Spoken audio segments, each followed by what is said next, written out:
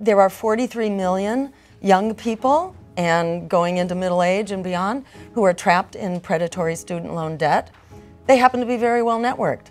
They're really good at self-organizing on the internet. There's only one place that they can put their votes in order to cancel their debt.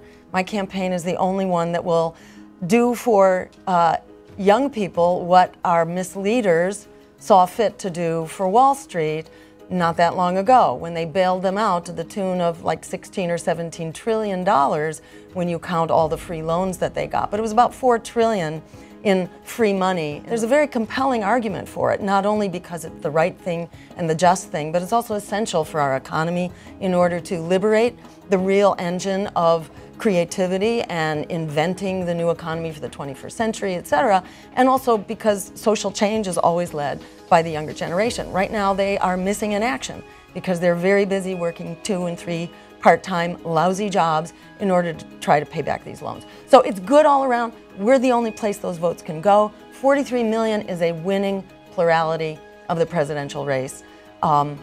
It's all about getting the word out. If that word gets out, millennials can come out and take over the election. By the way, on free college education, it pays for itself. So there may be some money to put in, but it's returned at a rate of about 7 to 1, according to the track record of the GI Bill following the Second World War, where basically, returning GIs got free college education. And Congress was following the numbers. For every dollar that was put in, $7 were returned. So this is just bunk about it not being affordable. It's actually not affordable not to do it. To me, it's unconscionable that we made this benefit available to crooks, but not to young people who've been victimized by the crashed economy caused by these crooks.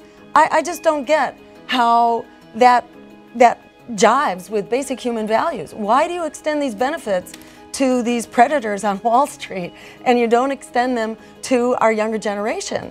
In my view, the right to a college education is a right because you don't throw your kids into the ocean and hope that they are going to be able to swim. You teach them how to swim. Well, swimming in the economy used to mean getting a high school education, but in the 21st century it means getting a college education. So going forward, to me, by right, this is what we provide our younger generation. We provide them with a college education so they can survive in the economy of today, and that is right and just that we should do that retroactively, given how they have been absolutely screwed in this. They were basically entrapped into these loans under very false pretenses, and we all suffer for their being missing in action from society in general.